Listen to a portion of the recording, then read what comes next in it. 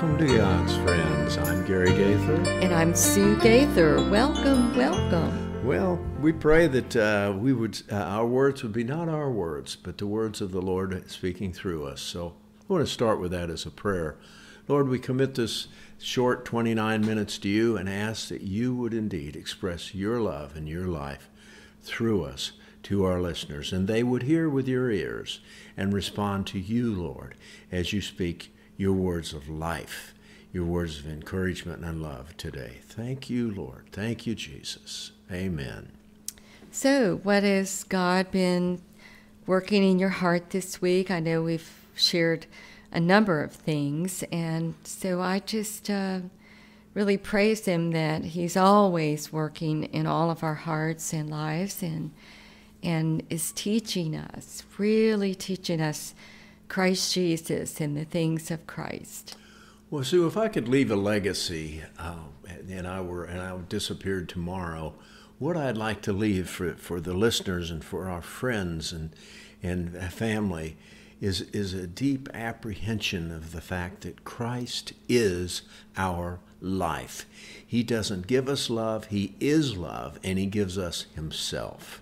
He doesn't give us wisdom or information or insight. He is that, dwelling within us, constantly available to us if we will get out of the way, if we will recognize the temptations of the devil, and his goal is to get us to forget our vital union with the Lord Jesus Christ by the indwelling power of his Holy Spirit, and get us to operate out of our own resources, supposed, and out of our own energies and thought life, when in fact we are designed to contain and express the very presence and life of God himself by his Spirit, even as those who are lost contain and express their indwelling spirit, which is the adversary, the evil one, when Jesus told the Pharisees, "You are of your father, the devil." Well, you know what? We should close the program right now, because that's the Christian life. And what we need to lean on the Lord to work the reality of what you just said and what is written in the Word of God regarding Christ, his finished work, his resurrection, his ascension, his seating, and now his indwelling. We need him to work that through us in our thinking, our lives, our everything, because this is the gospel, this is salvation, and it is through one person, Christ Jesus the Lord. And so makes me think of, you started the program out with a prayer, and I know last week I mentioned this, and I know we've mentioned it in other broadcasts, but I'm going to read this prayer that Paul prayed in Ephesians. Oh, please. Yes, Lord. And think about it. It is a divine prayer. So if it's in the Word of God, it's the will of God for every person that's in Christ. But I pray that the God of our Lord Jesus Christ, the glorious Father, would give you a spirit of wisdom and revelation in the knowledge of him. And I underscore that, in the knowledge of, and then I underscore like 17,000 times, him, H-I-M. Not the knowledge of methods, not the knowledge of this or that, but the knowledge of him.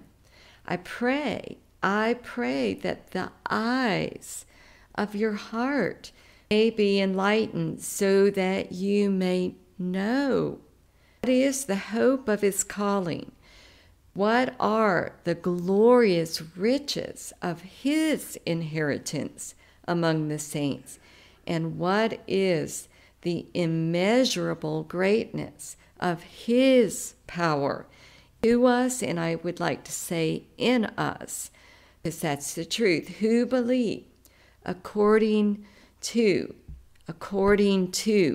the working of his vast strength, his mighty strength. And he demonstrated this mighty strength when he raised Christ from the dead. And so these are not just Christian words we say, but this is the reality of Christ dwelling in the human heart. I was thinking this morning about the Lord and when he created the heavens and the earth, and there was no human being there. And God created the heavens and earth. And so remember when Job sat around with his three friends and they, to me, I see it as a picture debating theology and having plausible arguments about this or why this happened and why that's not happening and all the things you should have done and didn't do and ought to do. And Job and his conversation. But what happened at the end of it? God asked Job to pull up a chair. And he said to Job, where were you then? And he named some of the things that he did in creation. Where were you?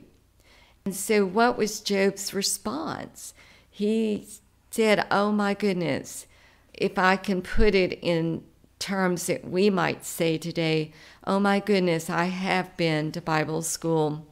I have been to many Bible studies. I have been to church for many years, but now my eyes see you. I do repent because I know nothing. I really don't know anything until I see Jesus with the eyes of my heart. And so when God created the heavens and the earth, no one was there. Another thought, no human being was in the tomb when God raised him from the dead. No one was there on the cross knowing what Jesus felt in his body with the sins of the whole world being on him. When he became sin us. This is all the perfect reasons why every child of God, everybody needs to be humble and say, what do I know except that I need you, oh God, to feed my heart with the knowledge of your Son in me. And then I need you to work it out, him out through me in all of my life. This is what salvation is. God sent his Son to save us to the uttermost, spirit, soul, body, to renew our minds according to, and I just read it, that it would be according to him and the true knowledge of him. So there's 1,000 things and 1,000 different ways sometimes we say it, but it all boils down to my heart. My heart, and every child of God, our hearts need so much to really know our Savior and our Lord in us and what he's doing in us. And the other thought I had, and then I'll pass the baton back to you, Gary, is that John 1, it says, the Word became flesh and dwelled among us. And John wrote, beloved Apostle John wrote, and we beheld his glory. So guess what? That scripture that Paul wrote, he says, we have this treasure in an earthen vessel so that the sufficiency is not of my human flesh. My sufficiency is coming from the treasure of Christ living and dwelling in the human heart. And therefore, that makes me excited because God wants his word in me to become part of me, part of all that I am and say and express, that the word of God dwells in this flesh and dwells among the people of the world, that they might behold me, behold his glory in us. And that is what Paul wrote in Colossians 1:27, Christ in you, the hope of glory. And Paul was not persecuted for being religious. He was persecuted because he was saying, y'all, this is not religion. This is so awesome, this privilege that we have of being in Christ in us, and relationship, and that it's going to only come through him. It's not going to come through methods and creeds and ideas of the flesh, but it's only come through the life of the Son of God in me. And this is the message of the great salvation. You know, there's a great distinction between knowing about Jesus and knowing Jesus. And, you know, throughout our life and ministry and relationships and all the venues we've been in, we see that so many people do not understand the difference. They're proud of all they know and all they've learned, and maybe they're proud of their theology, maybe they're proud of their eschatology, their knowledge of end events, or some teaching, or some great speaker or teacher that they have adopted as you know, their source, and they're always quoting from this, you know, this person or that person, and they may know a lot about what that person says and believes, but they don't know the heart of Christ.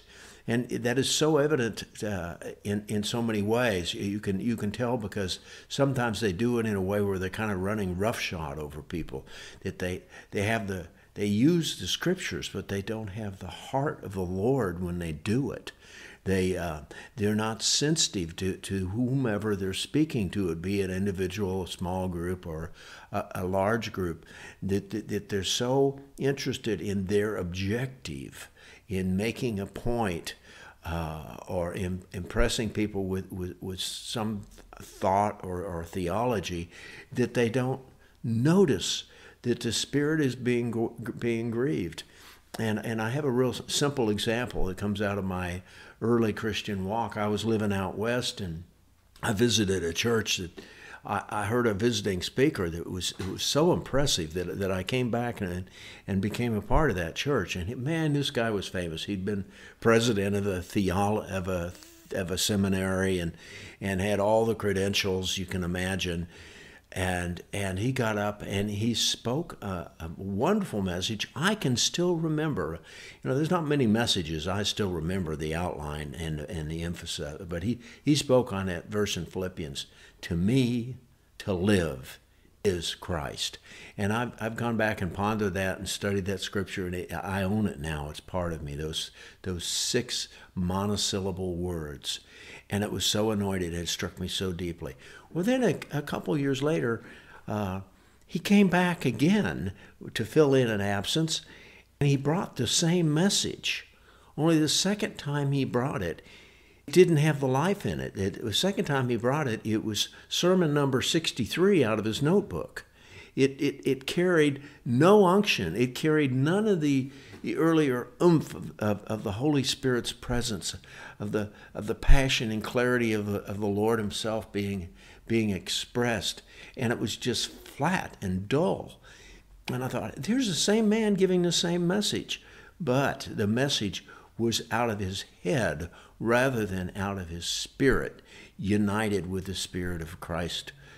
He was filling in a role. He was speaking as an interim rather than as a passionate pastor and conveyor of the very word and life of Christ. And I was so shocked. The same man, the same place, the same sermon, and it was flat and lifeless. And it was really a message to me. And over the years, I've thought about that. And I've been in churches like probably many of our listeners have. When you sit and hear a sermon, and it's just information.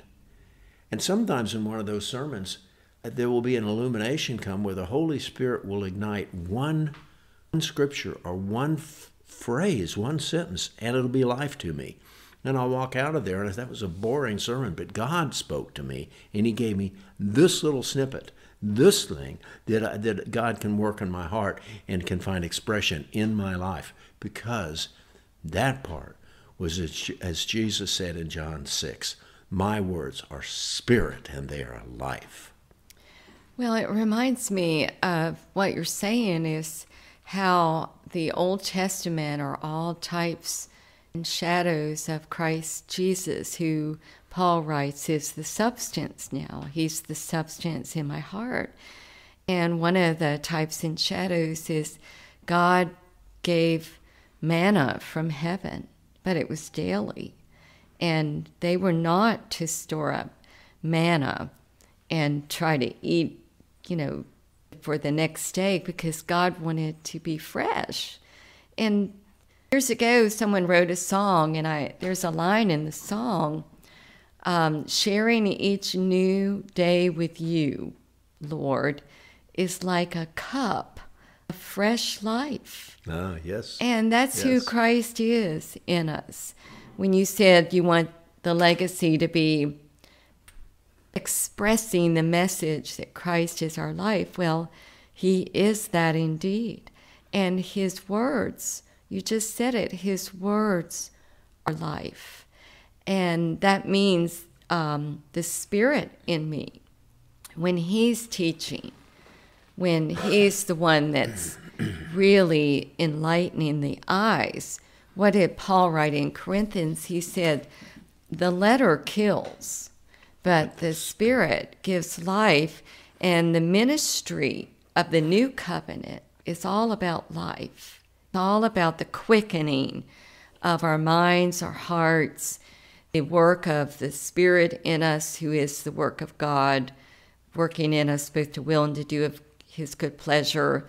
It's not of the letter. It's not about human flesh going to achieve something. It is truly God in us and the Son of God in us, which means, what does it mean? It means not only in our works and good things that we do externally, but the renewal of the mind, the spiritual wisdom and understanding is coming from the Lord, so that this is all him. And what did Paul write to Timothy? He said, the Spirit in you is not a spirit of fear, the spirit of fear, but he's love and of a sound mind. Can you think of anything more glorious? Well, I wanted to say that the same thing is true, not just when we hear a sermon, but in our own quiet time. The same thing is true, that sometimes something will come to my mind just reading the scripture or hearing something on the internet, or even in a conversation with a friend. Something will come to mind, and it carries the presence and power, the very Holy Spirit.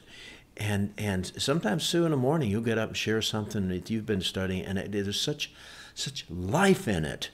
And listener, I just pray that you would learn to discern the difference between information and theology and religion and life. That thing which carries the very life of Christ and can be life-changing for you. And I know there is a need to build an information base, to build a platform of understanding of the Scriptures. And sometimes you just study, just to get information, just to get the background, just to know the Word, and that's great. But it needs to sometimes come in as life-changing, anointed. That what you do, the prayer you opened from Ephesians 3, that we would indeed, have that anointing given to us to understand deeply what God has for us. But see, I think that's where we need to also underscore relationship and fellowship with the Lord, because that's who we're talking to. We're talking to the risen Lord, risen, living Savior. And so I am, and so is every child of God, in relationship and fellowship with the Father and with the Son.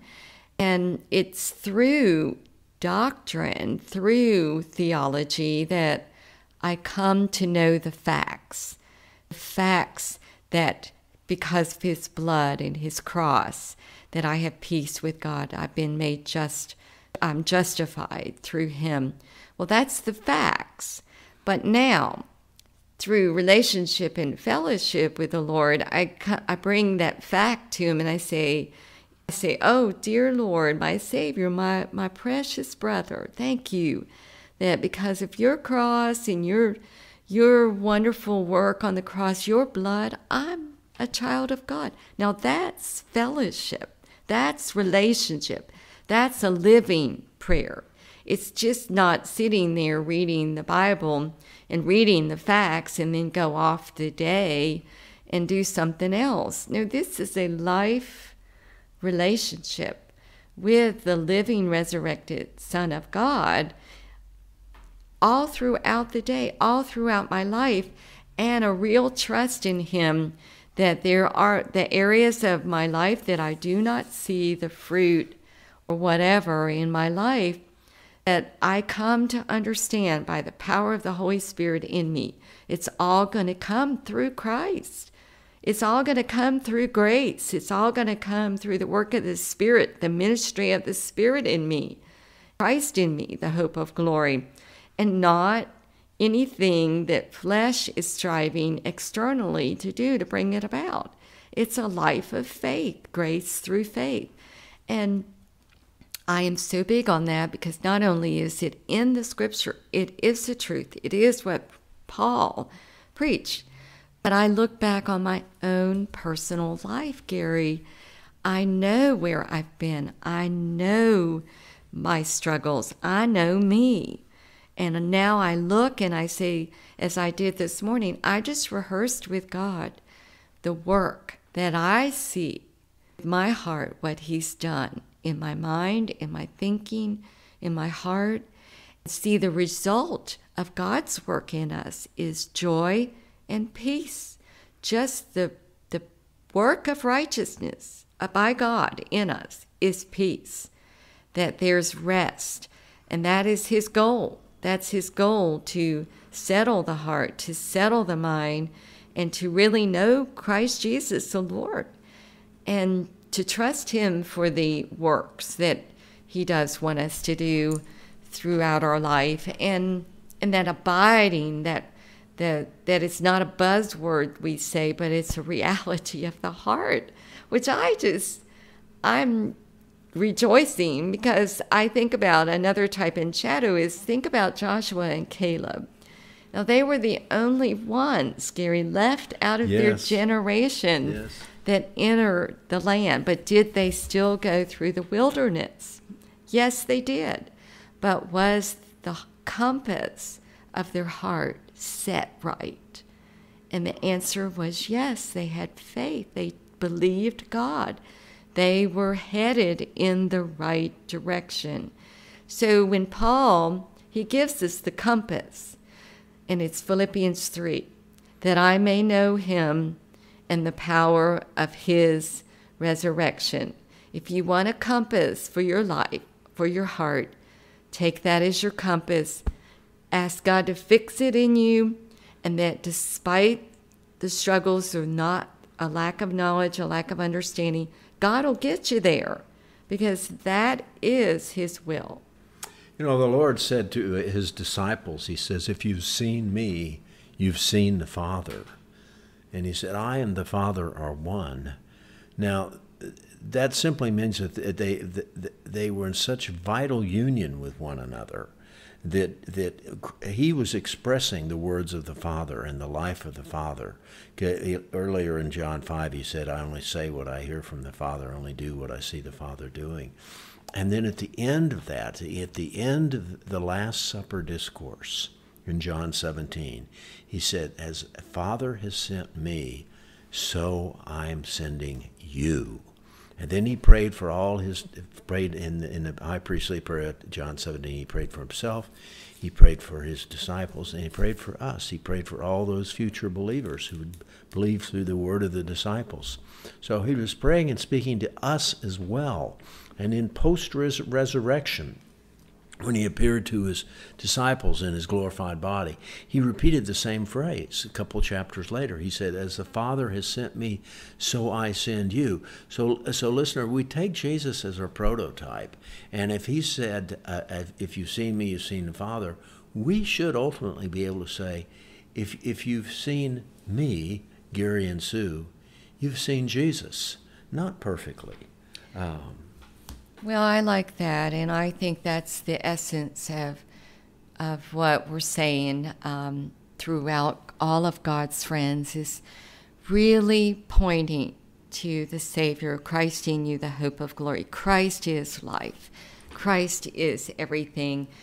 And I would like to close out with a song that I think is very fitting to speak of what we've been saying, but also to speak of Christ affectionately. He really is our Savior and our Lord. And we just want you to join us again next week as we continue to share Christ in you, the hope of glory. And by the way, you can reach us at GaryandSueGaither@gmail.com or on YouTube, Gary and Sue Gaither, and you'll find us. All right, so we'll see you next week, and God bless you. God bless your week as you walk with Him.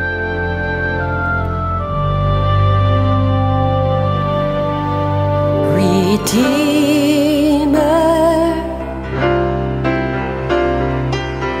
what did you see to leave your throne and die alone on Calvary? Redeemer, Holy God, Man of Galilee, you shed your blood, this crimson flood redeemed me. Long time ago you knew I'd come to know you.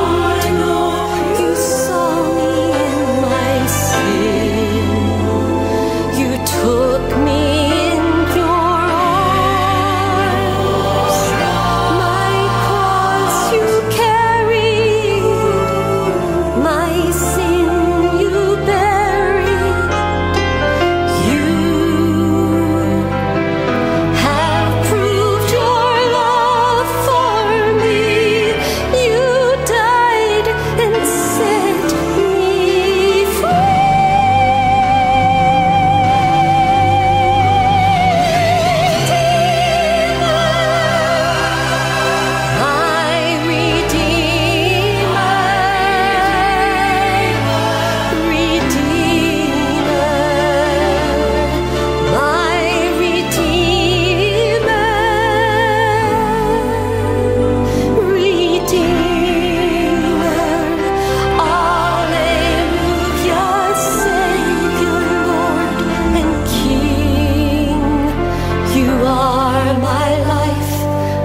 Jesus Christ, my Redeemer.